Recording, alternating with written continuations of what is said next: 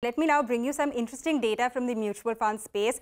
We've all been talking about the steady SIP inflows over the past year, and there has been a good growth. The graph will also come up on your screen, and you can see all through 2020 we've seen it go up. In fact, for December of this year, last year of 2022, that is, it was the third straight month that we saw an above 13,000 crore inflow coming through.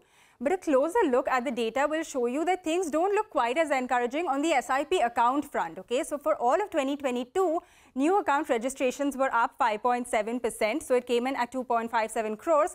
But the cancellation saw a big jump, and that came in at 1.36 crores. So if you look at all of this together, you will see while new registrations are up 5.7%, there's that sharp rise in cancellations at 36%. And with this, the net account addition is down 15% from the level that we saw in 2021. It's come in at 1.2 crores. Another important point to track is that the SIP cancel to register ratio, there has been a sharp jump there as well at 52.7%. That's for 2022 versus the 41% that we saw last year, that is in 2021. Now, this ratio was particularly high in the month of December, so it came in at 66%, which is actually a 25-month high level. In fact, for the past year, that is for 2022, if you look at it, this ratio has stayed above the 50% mark for 7 out of 12 months. So, while the SIP contribution looks good, there is definitely more to read within the data. So, do keep that in mind, and that is how the mutual fund data is really looking.